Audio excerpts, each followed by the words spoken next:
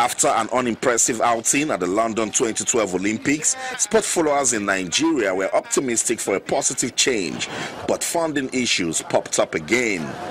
With days to the commencement of the Rio Olympic Games, the football team got stranded in Atlanta and arrived in Brazil just few hours before their opening match against Japan. The events of Atlanta, the theory of the team being stranded is a hoax. I got a phone call to say, please buy your flight, and I bought my flight and refund upon arrival into Rio, and I got here, and the officials had me running around for 6 days. And we get here, we're getting no support, we're running around chasing for money that we're owed, but suffice it to say, it's very frustrating.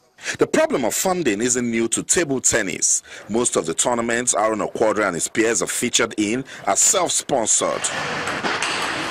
A lot of times we'll have tournaments, everybody will be ready, visa will be ready. At the end of the day, they'll say no money to sponsors, and if you can sponsor yourself, which they know that it's not possible. Guess what? Boxing in Nigeria has been turned upside down.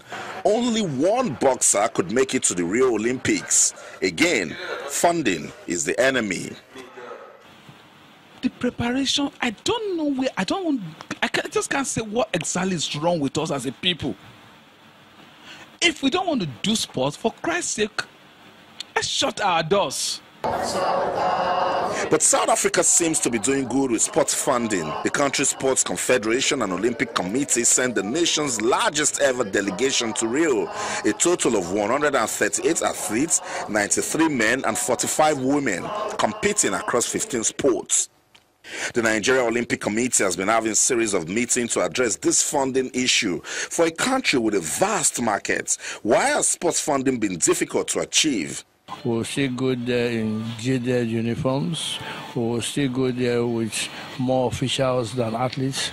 Nothing has changed, and that's because we keep recycling the same people to handle exercise. And it's very sad.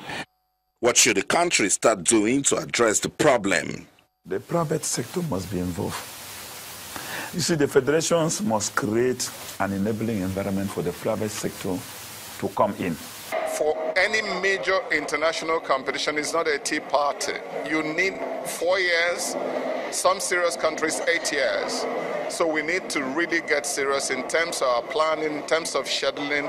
It's not necessarily about money. It's about budgeting and having a plan because other people can support.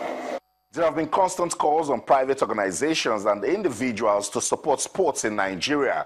Well, until those prospective sponsors can attest to credibility and accountability in the system, the problem of funding will persist. Austin Okonakpan, Channels Television News.